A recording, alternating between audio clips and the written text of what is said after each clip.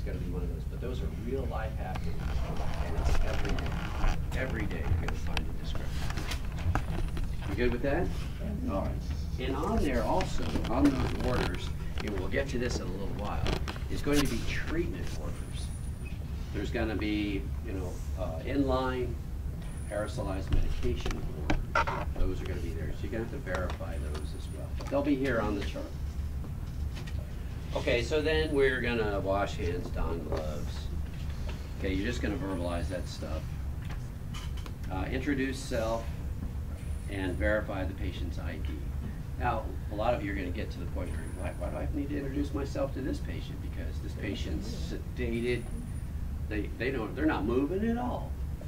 And but the deal is that, you know, I'm sure you've been told this and have heard this time and time again, that even though patients are sedated or in a coma, whether it's pharmacologically induced or trauma induced, whatever it is, they can hear you. You've heard that, right? Yeah. You've heard people coming out of comas or coming out of sedation and said, I heard everything that person said. I wish I had saved the site for this neurologist who, when she was a teenager, was a patient on a ventilator in that state. And she heard everything that was going on, but couldn't respond to it at all. And she said she hated it when people walked in the room and wouldn't say a word and just started touching her and doing this and probing her and poking her and all this stuff. She said it was terrifying because when somebody came in the room, she would not know what was going to happen. She didn't know what to expect, but she loved it when people would say, hey, good morning, how are you doing? Everything okay? Would touch her and, you know, and assure her that, you know, everything was going to be okay, and explain what they were doing. So you need to get into that practice. We all need to get into that practice of introducing ourselves to the patient. Okay, ensure that the BVM, number 4, ensure that the bag valve mask, PEEP valve, which must be said to the ordered PEEP, the oxygen tubing and the flow meter are in the room. All right, so if I can reach this. All right, let's see what we got in this bag. What is in this bag? Okay, so we have our BVM. Okay, and if I include the top and I squeeze it, I can see that it's all put together well. It's sealing. Okay, I see that there is a mask in there. Well, what do I need a mask for? The patient's intubated. As you're going to discover, patients don't always remain intubated. Sometimes the patients will deliberately pull out their tubes. Sometimes the patients will be turned and the tube will get pulled out of their mouth. There's all kinds of ways that tubes come out of people's mouths. And in which case, you have to be ready to ventilate them with a mask. So this has to be there. You have to have the oxygen line there, and there should be a PEEP valve. There's no PEEP valve here, so we would have to get one. And we would have to make sure that the PEEP valve is, it depends on the way the facility works. I'll explain that in a minute. But we have to make sure that the PEEP valve is available and set to whatever the PEEP is on the ventilator. Now, I think I've demonstrated to you before with the pig lung and with the resuscitator bag with PEEP that if you disconnect a patient, if you have PEEP on a patient and you disconnect the patient from the ventilator, they lose the PEEP in about 0.7, 0.8 seconds. The alveoli start recruiting. The higher the PEEP level, the more dangerous that is for a patient, because they need those high PEEP levels just to maintain a minimal oxygenation. And so you take a patient off of that, they de-recruit in about 0.7, 0.8 seconds, and then they start to desaturate, and it could get to be a mess. Well, if you have to take a patient off a ventilator, let's just say they're on 10, 12, 15 a PEEP, if you have to take them off a ventilator and put them on a bag valve mask, resuscitator bag, you have to have the same PEEP on this bag that's on that vent, and you have to put it on there quickly so that the lung doesn't de-recruit and the patient desaturate. Do you understand that? All right. So part of your patient-assisted ventilator check is ensuring that this equipment is in the room and it's all operational and all the components are there. You know what these instructors are going to do to you in the practicum? You have any idea? They're going to take something out. Oh, they'll take something out. For sure they will, right? And you know why they do that? They're not trying to be nasty or clever or anything like that. Help you out. Make sure you have everything. That's going to be exactly how it's going to go in real life. You're going to go into the unit, and the mask is going to be missing. The whole resuscitator bag might be missing. The mask might be missing, and the PEEP valve might. It's the way it really goes. So during this practicum, make sure you check every component, because I know these instructors, they're going to take something away. So you want to catch those instructors. All right? Let them know you know your stuff. Hey, no PEEP valve in here, buddy. So anyways, and make sure that it's set to the proper PEEP, okay? You good with that? All right. Okay, assess patient sensorium. How are you today, Miss So-and-so? Give them a little tap on the shoulder. You know, can you hear me? I'm here to do this and that. Most of the time, and for this practicum, guess what? All the patients are sedated. All the patients are going to be sedated and unresponsive. Okay, that's the way that they're going to be. And it says underneath there, it says record on the flow sheet. Your flow sheet for this practicum will look just like the back side of the sheet that I just gave you. Okay? And so you're going to record that. And you see where it says patient assessment right here on the back? That's where you're going to make your notes. So you could say, you know, you could say patient sedated, you know, unresponsive to commands. That would be a sufficient note. But the idea is that you check the patient's sensorium. Now the patient position is important. The patient's head, the head of the bed needs to be elevated 30 degrees. Unless your patient is hemodynamically unstable, which means that they're hypotensive and the patient has been flattened, laid down flat, or is in Trendelenburg. But why, do you guys remember why the head of the bed would need to be elevated on these patients? Because of the intracranial pressure? The what? The intracranial pressure can increase? That could be for that kind of patient, for a patient with head trauma, yeah. Or, you know, it's a cerebral vascular accident, things like that. That's a consideration. What else? What else is just regular routine stuff? Why does every patient's head have to be elevated 30 degrees? The gastric shock. What's that? The gastric, for them to aspirate. Okay, all right, that's exactly right. Because we don't want any of the gastric juices, coming up out of the esophagus into the mouth and then dripping down around the endotracheal tube cup and then dripping into the lungs. Because I don't know if you remember this when we were talking about the gram-negative bacteria that exist inside the stomach and how they can cause terrible infections, ventilator-acquired pneumonias. So that's part of routine care, making sure that that patient is up 30 degrees. You're responsible for that.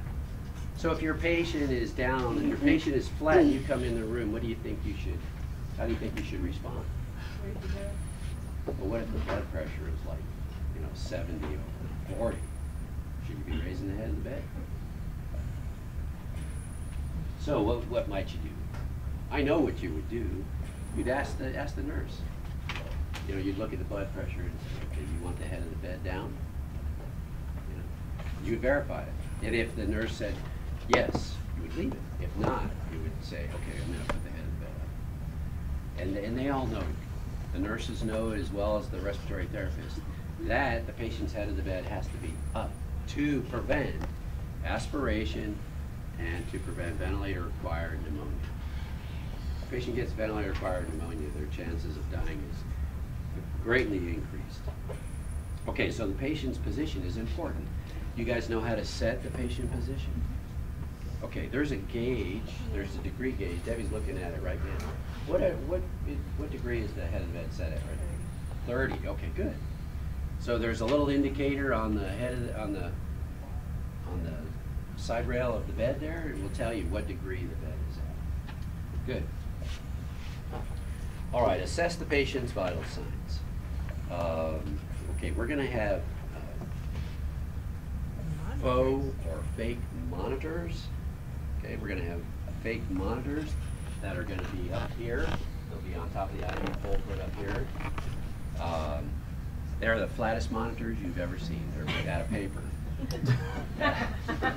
But on those, you'll have, you'll have everything. You'll have your heart rate, blood pressure, you'll have temperature, and you'll have end-tidal CO2. You'll have all that. I'll get them in a few minutes and put them up when I finish explaining what we're doing here. All right, so those, you'll need to record those. So when it says record something, what does that mean? That means get to your flow sheet. All right, so on the back here, you're going to record your flow sheet. There's no specific place for vitals, so that means they're going to have to go under your patient. Now, when you get to your unit, you'll probably have either, people aren't using forms much anymore. They're using digital, electronic medical records. So, when you get there, they'll show you how to use their system and you'll chart that stuff in there. So you'll assess the vital signs and you'll have to record them in the patient assessment section. Auscultate breath sounds. All right, here we go. I think I brought the stethoscope here. Ladies, get in. I'm so right-handed.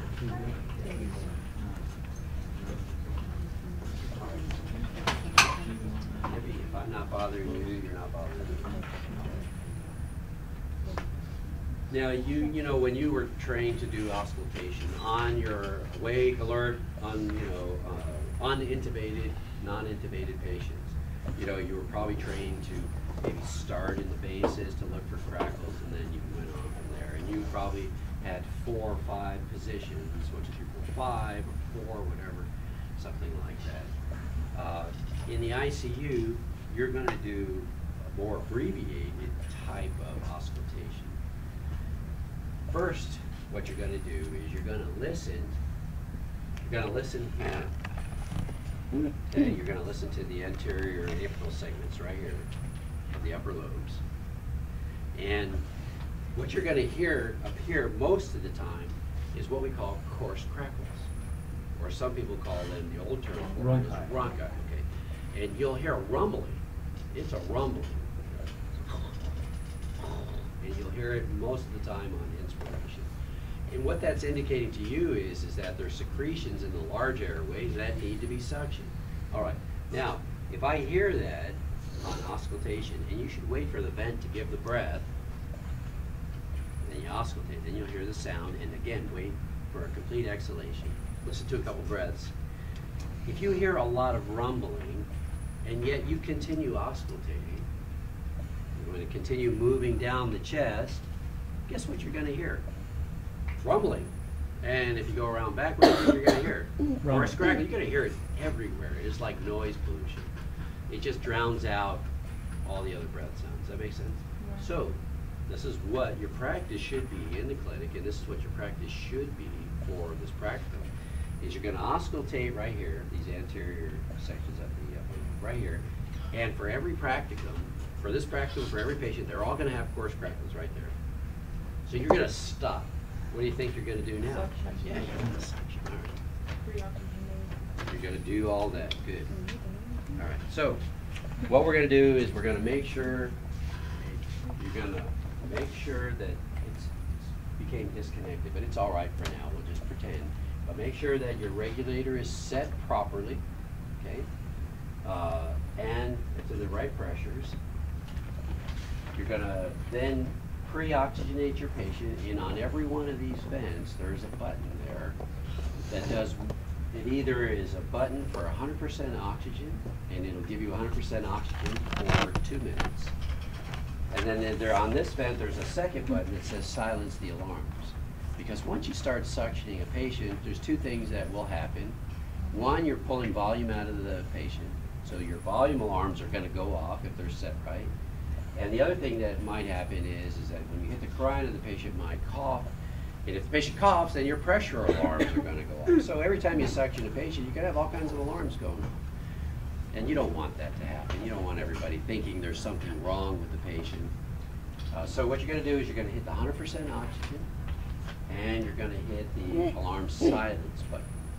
And then you're going to give the patient 30 seconds to pre-oxygenate with that 100% oxygen. Now, some of these ventilators, there's a button on there that says suction. And when you press that suction button, guess what it does? Well, we wish it was suction. Wouldn't that be nice? Just walk around and press buttons. But the nurses would they'd love that. But what it does is it does these two functions. It turns the oxygen up to 100% for 2 minutes and it silences the alarm. So one button. Some of those vents have that. Okay, not all of them. Just to let you know. All right, so I'm in 100% oxygen, and I'm going to silence my alarms. And now you look, I have a timeline here. There's 2 minutes that this is going to go for me. I got to do it from this side. All right. So, anyways, this is a type of closed sheath suction system.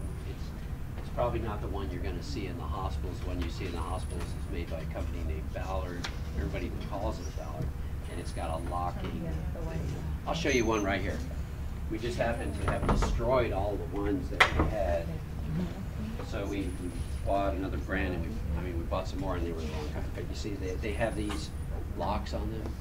Okay, now it's open. Now it's locked. Now it's open, and I can activate it, and it'll activate the suction. And then when I'm done, I'll turn it and lock it, and now it can't accidentally be turned on. But this is what you're going to find. This is one for a trick because it's so short. So I didn't put them on these mannequins. But anyways, the ones that we have here for you to use that are full length are a different kind.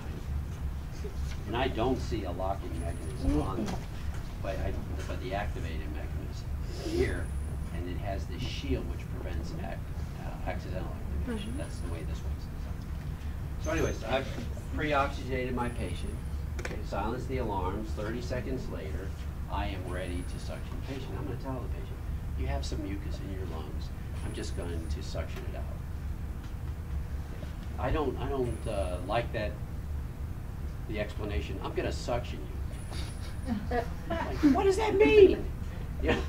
Well, anyway, Where? I'm sure after you've done it 10 times, they'll figure it out. But I just don't like it. I'm going to suction you. What? You have some mucus in your lungs. I'm going to go ahead and clean it out, suction it out. Okay, something like that. All right. So what you want to do is let me give myself a little thing here.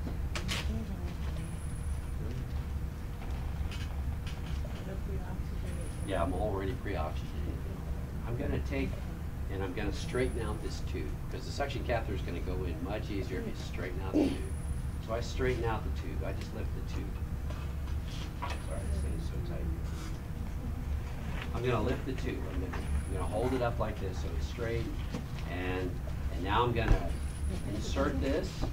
I'm going to insert this until I feel the resistance when I touch the carina. When you touch the carina, one or two things will happen. Either nothing will happen because the patient doesn't have a cough reflex, or you'll stimulate a cough reflex. And sometimes it'll be just a gentle cough, and sometimes it'll be a violent cough. Sometimes it'll be, the patient will start jumping on the bed. But anyways, once you hit the carina, you just pull back just a little bit, come off the carina, and then start suctioning.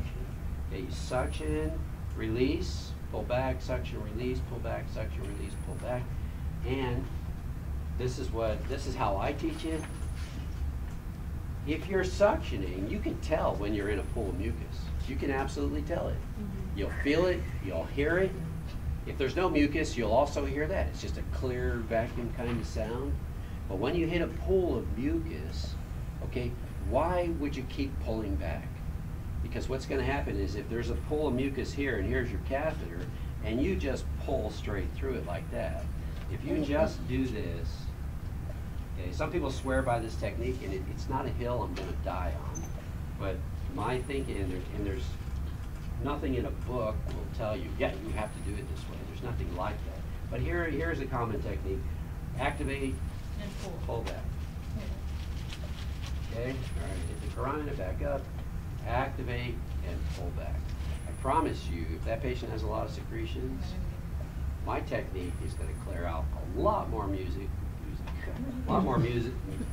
than that. Okay, you're going to leave a lot of mucus behind. If you pass through it, this is a pool of mucus, and you pass through quickly, you're leaving a lot there. So this is my recommendation to you. You have 15 seconds to accomplish this. That's a lot of time.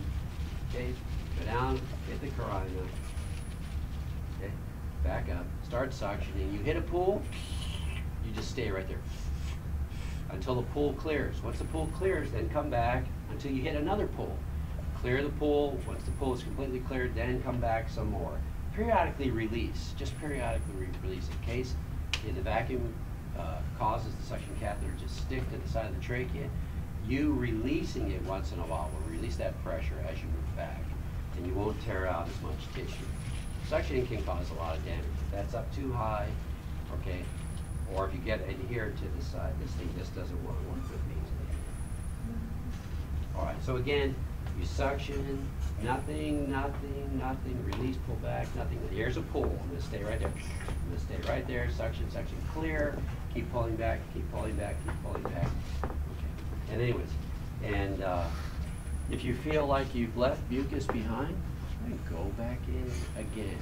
Now let me give you some warnings here. If this patient is on high PEEP, I think high PEEP is 10 and up, 10 and 12, 15 and up. That's significant PEEP. And they need that PEEP to keep those alveoli recruiting, to oxygenate them. Patients who are on high levels of PEEP are usually having a lot of trouble oxygenating. They're usually on high FiO2s, and if you look at their blood gases, their PaO2s are 60s, they're low. And so, if you start suctioning, you're pulling out volume and pressure, what do you think is going to happen to the PEEP? You're going to lose it, and you're going to see your patients desaturate. You got to be a little quick with these guys, and you can't be too repetitive. You've got to, do your thing, come out, and just take a look. What am I doing here, Just give the patient a little time to oxygenate, give the vent a little time to recruit the alveoli, but give them a little time. If you go back in and you start suctioning again, you start pulling out volume, start pulling out PEEP, you're going to watch that patient desaturate. And it may take them a little while to come back up. It happened to me with a student in one of our first clinics. I was over there at Baptist. The guy was on high PEEP. I stayed in there a little bit too long. He was like, oh crap. Off you go. This guy started to desaturate to a very uncomfortable level, to a point where I pulled him off the vent, put him on a bag, and I started recruiting his alveoli. I started bagging to a point where I was starting to trap air and recruiting the alveoli, and then all of a sudden came back up. Once it was stable, I put him back on the vent. But I was like, that's just not a comfortable feeling, especially when you're not on your home turf. You're the visitor, you're the instructor, or the student for that matter. So I'm just telling you from my own experience, you can de-recruit alveoli to suction these patients on high FiO2s and high PEEP.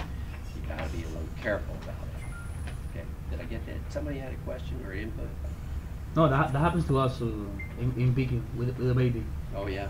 We suctioned the baby and he was in the 40s with the sac. So Yeah. 10 is the limit? 10, what do you mean 10 is the limit? For the they're over 10, 12. No, I'm just saying that. I consider 10 high PEEP. So 10, 12, 15, 20, I consider that high PEEP. 5 of PEEP is kind of, we've replaced the physiologic PEEP. But anyways, you're not a baby, that's probably even more. So you understand that? Yes. So you wouldn't be able to utilize the vent, you'd have to take them off the vent and do the DVM? Well, I felt like at that particular time, that's what I was going to do. I thought it was a safe, fast way to re-recruit the alveoli. I just hyperventilated the patient. I caused air traffic. I caused PEEP. I had the PEEP set on the bag, but by air trapping, I caused a little bit more. And I just, and then, anyway, so I'm hyperventilating, but I'm also causing air trapping, and I'm recruiting the alveoli. Once they were re-recruited, and I put them on the vent, and then the guy was fine. He stayed there, at his higher higher SiO2 levels for a while. That's just a technique you can use. If I'm comfortable with like if I've worked there and I knew the positions, then I probably wouldn't have a problem just bumping up the PEEP, or bumping up the rate, or doing something for a few minutes, just a rescue, just a quick rescue. But again, it's not my facility. No one would have a problem with me bagging a patient, but they may have a problem with me manipulating the vent. That's all. So, if it's your own turf and you know the doctors and they know you, there's a trust relationship there, you can do a lot of things. But if you're a visitor, you're kind of limited. So I chose to do what I feel comfortable doing in a place where I don't work. anyways, it worked just fine. It worked just fine. But a warning for you, be careful. All right, so we good with that? All right, now what was I doing? Suctioning. All right, so now I'm done with my suctioning, and you know, I got a good amount of mucus out, and so I'm going to start the auscultation all over again. And I'm going to listen here. And this is great. I don't hear the rumbling. I don't hear the coarse crackles anymore. And you know what? Most of the time, that's going to be true. Sometimes you just can't get them. They're a little bit out of your reach, and there they stay, and you can't get rid of them. That's just the way it goes. But sometimes they clear up. It's great. Now we can hear the rest of the lung just wonderfully. All right, so I'm going to auscultate. And again, you want to auscultate in rhythm with the bend. You just don't go 1, 2, 3, 4. Oh yeah. You know, you can't do that because you're going to miss everything. You have to auscultate in rhythm with the breathing, just like you would on a patient. Like for instance, here's inspiration and expiration. I advise you to listen to it at least twice. Inspiration and expiration. Okay, and then just move over. And again, don't forget to put these in your ears. All right. Okay, so you should be in rhythm with the bend. You should inspiration, expiration, inspiration, expiration. Move to your next side. Inspiration, expiration. Okay? And anyways, you're going to auscultate. Let me just quickly just show you now the positions that you should cover. Okay, anterior. Okay, you can cover here, here. Just move down. Okay, still on the upper lobe, still on the upper lobe. And then you can move over here to the middle lobe, the right middle lobe here. You can move over here to the middle lobe. You can move over here to the lingula. And now what you're going to do is, so you've covered 3 spots. And if you notice, the pattern is always a C. It is always a C. Okay. And what is on the back that's right here? The scapula. Right. And that's exactly how you're going to auscultate on the back. You're going to do a C on the back. And you're going to go around the scapula. All right. So on anteriorly, you can go left, right, left, right, you know, left, right, right, left, left, right. You can do that on the front. But on the back, that's going to be hard to do because you have to do this, walk around, do that. You look like a keystone chop running back and forth there. Don't do that. So this is what you'll do. You auscultate the posterior, and I'd advise you that you always auscultate posterior, always. If I'm your clinical instructor, I demand that of you. You'll auscultate 100% of your patients posteriorly. And you'll say, Mr. Slocum, he's 400 pounds. I'll show you how to do it.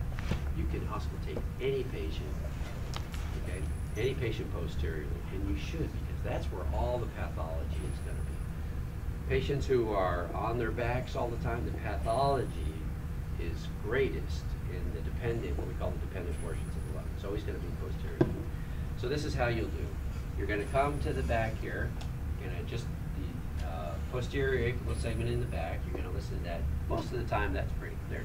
If you can't get to it because the patient's pillow is down, just take the pillow, cock it a little bit, and then you can get right down here. Now, then you're going to come and you're going to listen to the superior segment of the lower. Oh yeah, come on up here. Can I use your back for a minute? Oh, good. All right. Here, just that. You don't mind? All right. So you're going to auscultate here first, and now we're going to come right here. See, this is her scapula. It's right here.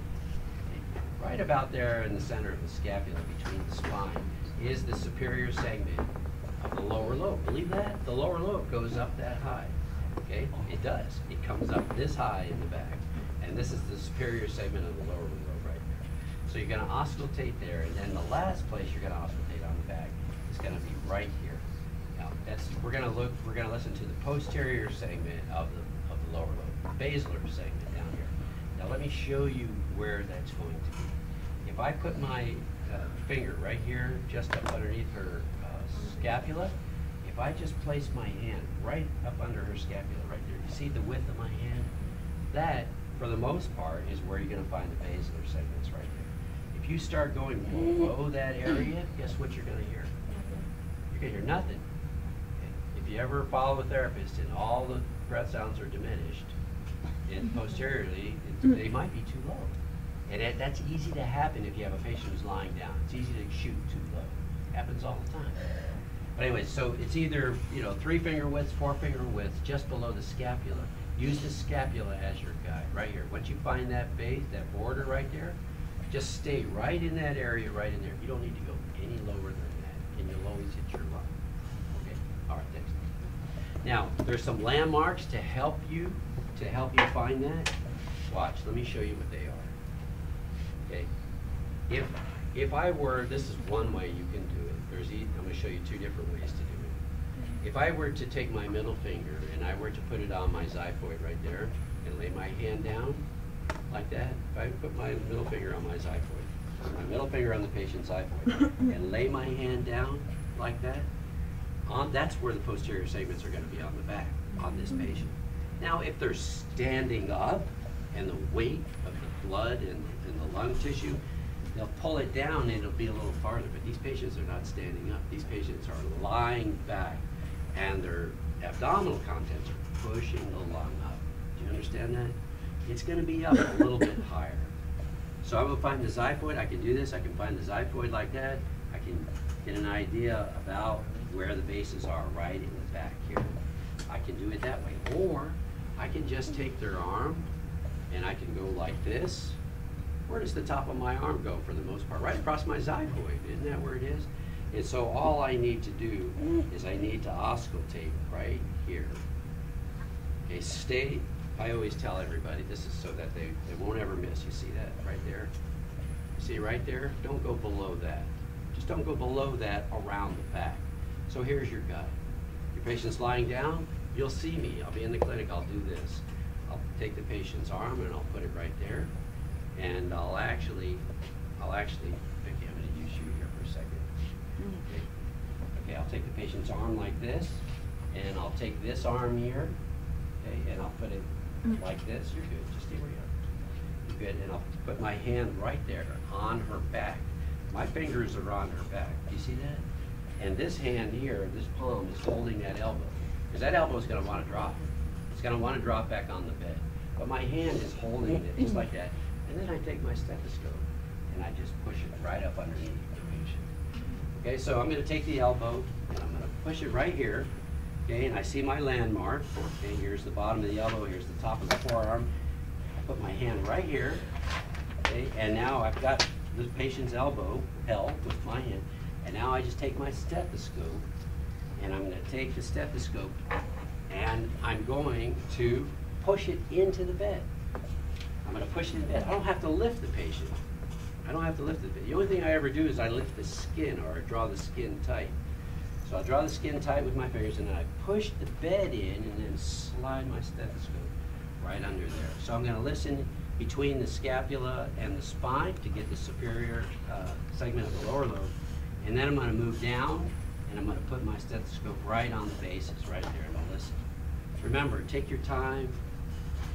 Listen quietly, get a couple breaths, make sure you hear a couple breaths, make sure you listen to complete inhalation and complete exhalation. You'll hear a lot of incredibly interesting breath sounds. All right, so you'll do that, then you'll walk over to the other side and you'll do that same thing on the other side. Okay, you good on that?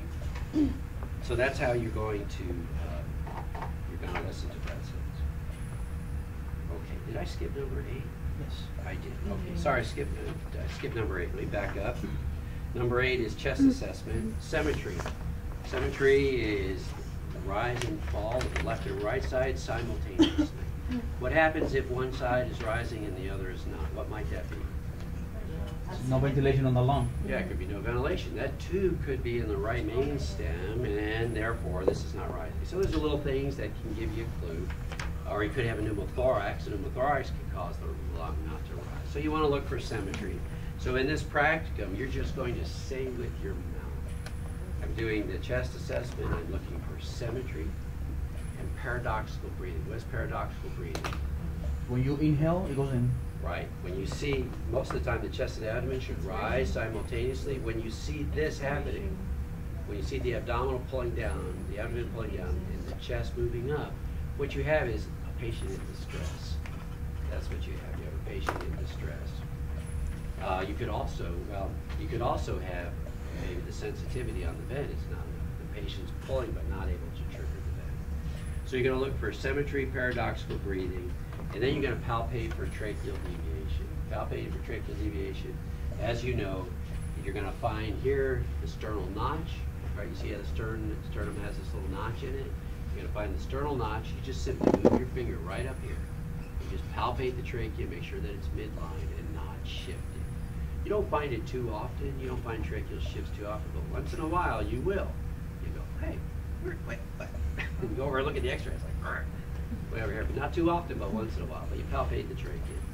And you know that the trachea will shift with very large pleural effusions or tension pneumothorax or even other pneumothoraxes. So the trachea will shift. So that's the chest assessment. But you're going to have to say, I'm looking at the chest and assessing for symmetry, paradoxical breathing. And then for the tracheal deviation, you actually have to palpate. Okay, you don't palpate for tracheal deviation like this. You don't do that. This is not how you palpate for tracheal deviation. Okay, you don't do that. Don't grab the trachea and go, oh yeah, there it is. You have to line it up with something, don't you? You have to line it up with this sternal notch here. You have to line it up, find the notch, and then move up. Okay, move up. Don't grab the trachea and go, yep, there it is. You have to line it up with this notch and feel if it's midline with the notch. All right? You can look all this stuff up on YouTube. They'll show you how to do these assessments. I think you got some of this in 1024, right? Okay. All right, now, we already did our suctioning. That's already done. You're going to record. Where do you record stuff? On the back. Record amount, color, viscosity of the secretions. You just make it up. Okay, whatever, you know. Whatever your little imaginations can come up with. Like say purple? Great, I love it. You look like a rainbow. All right. Now, all right, so we're good with that? How are we doing on time here? 42 minutes. I've been going for 42 minutes. Well, here, I'm going to take a break.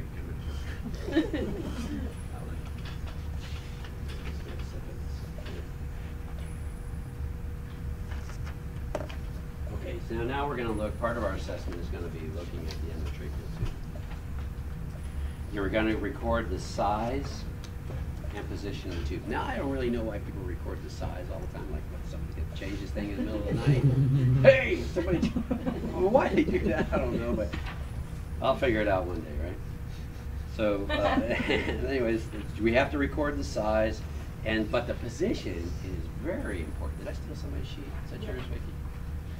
All right, but the position is very important. Okay. You know, once the patient is initially intubated, let's just say in the emergency department, initially intubated and taped in place, the next thing that's done is a chest x-ray. And if the endotracheal tube is 3 to 5 centimeters above the carina, thumbs up. They say, okay, the endotracheal tube is in good position, taped at 22 centimeters, or centimeters, 22 centimeters at the lip.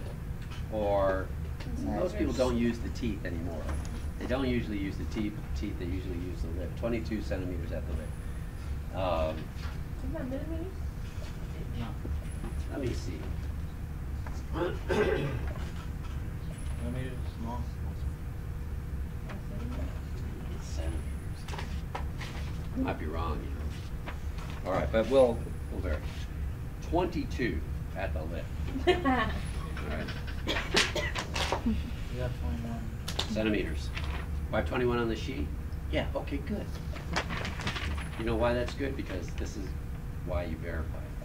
Let's just say that my note here, like Dave just pointed out, says 21 centimeters.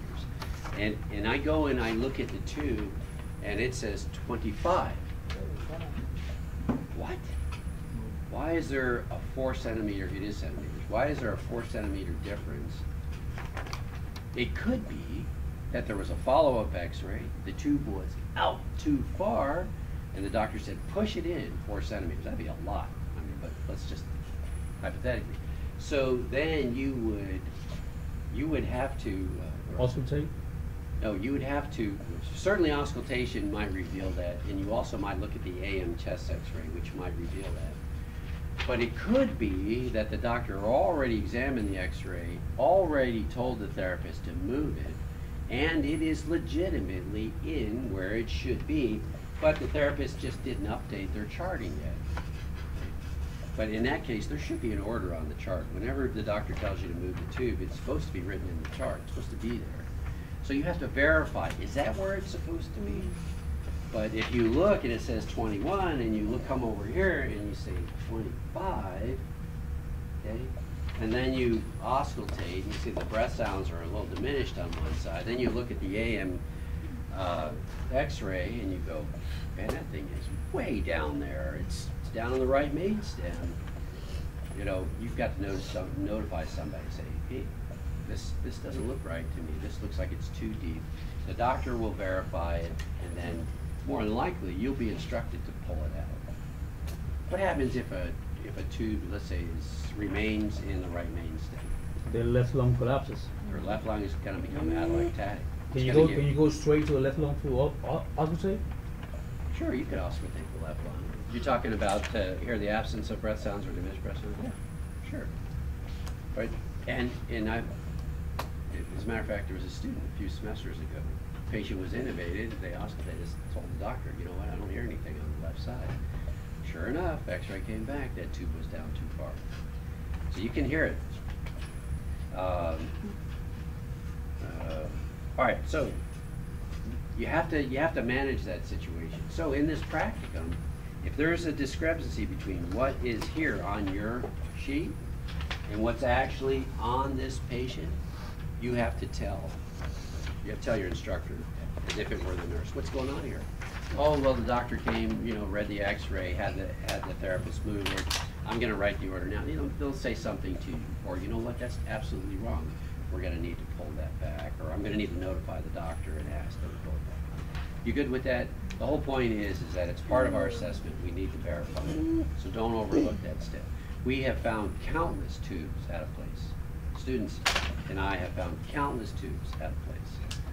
Patients come in the emergency room, bang, they intubate them, they send them to the floor. We come in the morning, we're like, wow, that thing's in the right main stem there. And nobody else has seen it but us. And so we're like, we found something! It's an exciting moment, you know?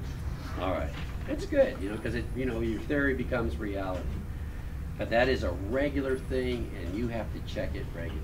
You have to check it every shift. You have to check it. So we verify the endotracheal tube. Perform endotracheal tube cuff, minimal occluding volume. At this point, I think it's good for us to take a break. Okay, I think it's good for us to take a break and we'll come back because there's more to cover. But I think, do you guys want to take? Why don't you take 20 minutes?